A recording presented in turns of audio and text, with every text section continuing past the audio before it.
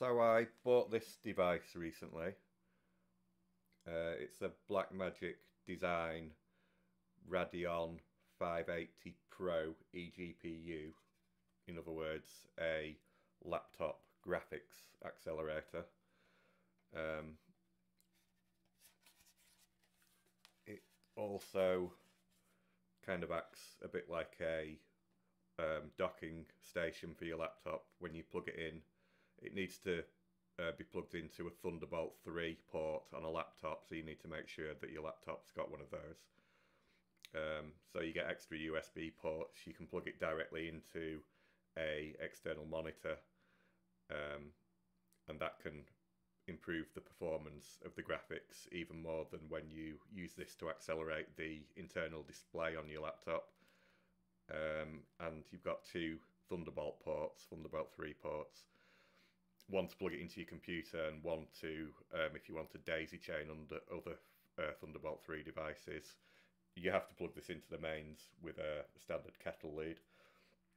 Also, it can apparently power your laptop if your laptop uses 85 watts or less.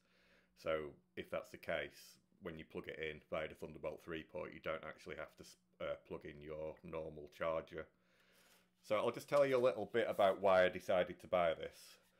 So a few months ago, I decided to kind of downsize or downgrade my laptop because when I finished work, well, just before I finished work a few years ago, I decided to buy quite a good laptop so it'd be future-proof. So I paid, I think, £1,500 for an Asus gaming laptop, but I've got a gaming desktop PC and I don't really play games that much anyway.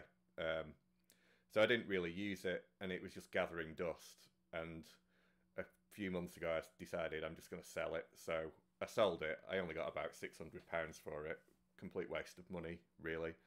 But I did want a laptop, so I decided to buy one of these cheap ex-business laptops you find on eBay.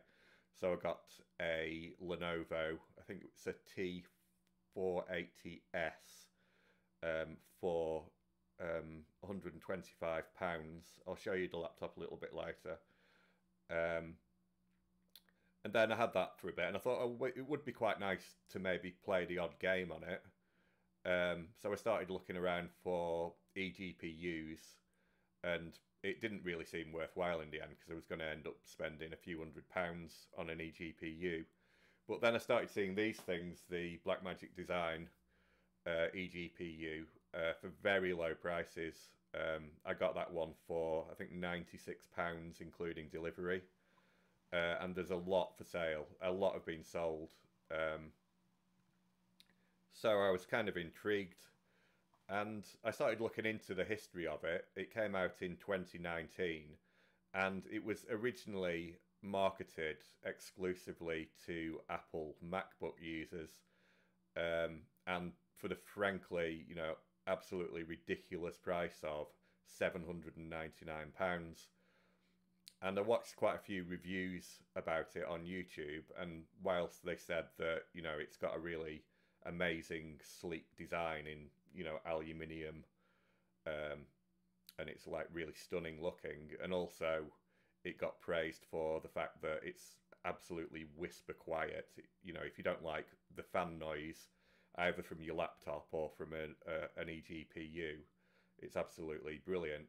But what they did say is it was absolutely rubbish for accelerating graphics, and a lot of people complained and said that the only thing it actually accelerates is Blackmagic Design's own software, such as DaVinci Resolve, the video editing package.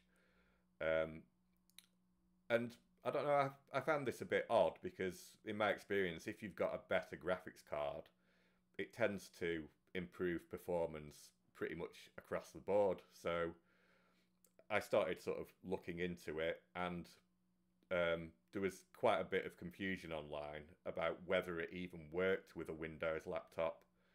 A few people said it did, a few people said it didn't.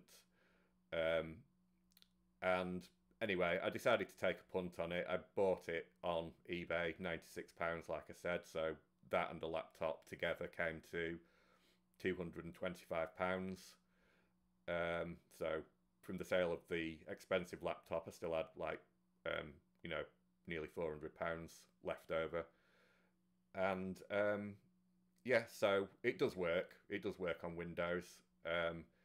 Don't follow, if you are interested in buying one of these and getting hold of one, don't follow the instructions that you'll find online on Reddit.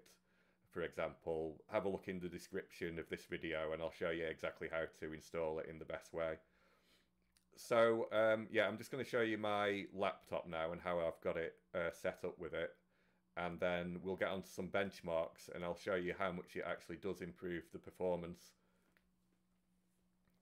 So yeah, here's the laptop. It is a Lenovo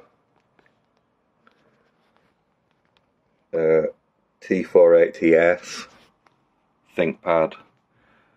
It is actually running Windows 11 Pro. I thought it was Windows 10, but it's not. It's got an Intel Core i7-8650U. And you can see there it's got the two display adapters. It's got the integrated Intel UHD Graphics 620, and then it's also got the Radeon Pro 580, as in the Blackmagic design thing, which I've just got tucked under my desk at the moment. So we'll get on to some benchmarks. So on Geekbench 5, we've got a score of 5015 on the Intel integrated graphics. Feel free to pause it if you want to see the detail. And on the eGPU, Blackmagic, we got a score of 32,640, which I think you'll agree is quite a big difference. This is 3D Mark. I'm just going to show a little bit of the benchmark video. I'm not going to show all of it. It's just really an indication. I wouldn't pay too much attention to the frames per second because the video recording software, the screen recording software, OBS, interfered with the frame rates, especially with the integrated graphics. All of the final benchmark figures I'm going to show you are without any screen recording or any background software running. So this is the eGPU now, obviously.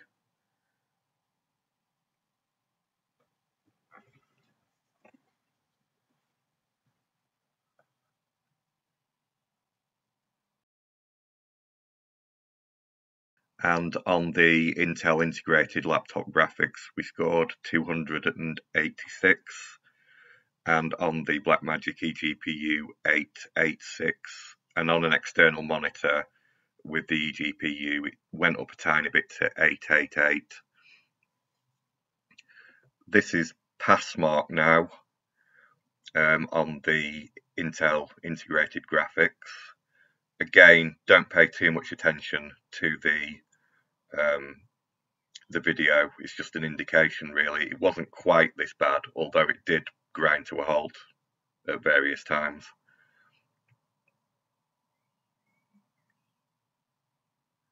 And this is on the eGPU.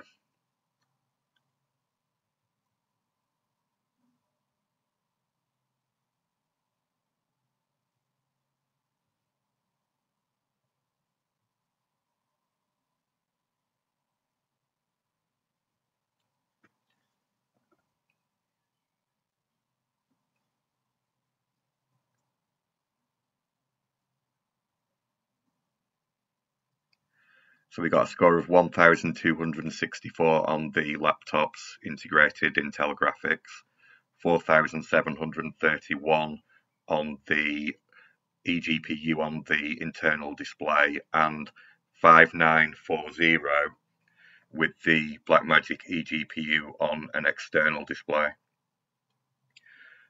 This is Grand Theft Auto 5 Remastered on the integrated Intel graphics. This is just running the built-in benchmark video for the game.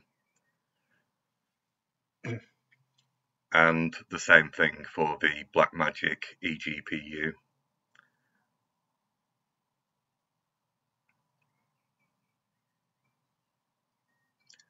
The final benchmarks I'm going to give you are for the in-game performance, not the benchmark video.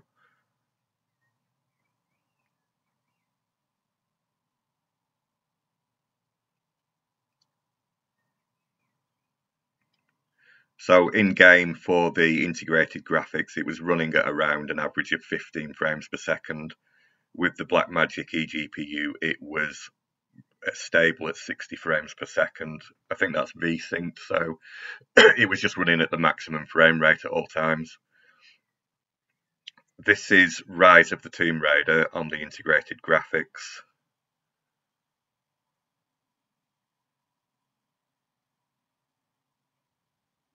And on the eGPU, I forgot to put the frame rate counter on this video capture. It was actually, the outdoor scenes in this actually ran a little bit slower than the indoor scenes, but you can see how much better it is. So it was probably an average of about 8 frames per second on the integrated graphics, and around 50, maybe a little bit more on the Blackmagic eGPU. So playable, and that was just on the game's default settings, which were set fairly high. You could probably, get that to be 60 frames a second with a little bit of lowering the settings. So I hope you've enjoyed that video. If you have and found it informative, please consider liking and subscribing to help me stay motivated for making videos in future. Thanks a lot and see you next time. Bye.